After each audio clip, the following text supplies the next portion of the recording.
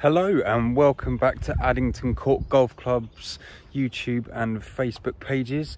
So I just wanted to do another course review in terms of the third hole this time. So we're going to talk about the dangers that come along with this hole, how the best way is to play it, and and then we'll go from there. Now I'm standing here on the yellow tee.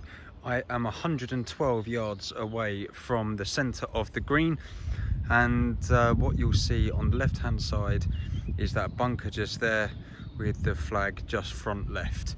Now with all of this, with anything, you've got to make sure that you stay away from those hazards and try not to hit the cart path as well.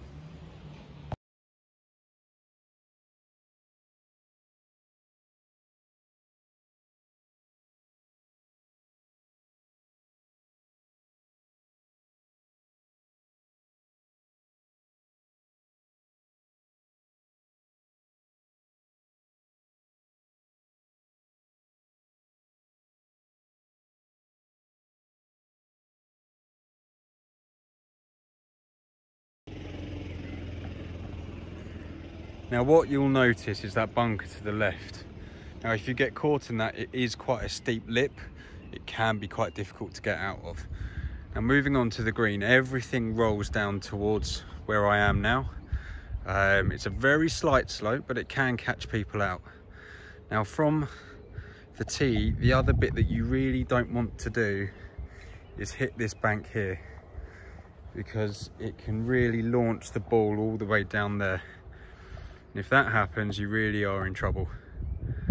But other than that, it's a pretty simple hole. You've just got to make sure that you get, if not on the green, then at the very least in the short stuff just down here. It can catch some people out with the shot. What you might find is some people are trying to draw it or fade it if they're left-handed, and they end up hitting those trees. If they do it too much, then it can hit that bank and fly off.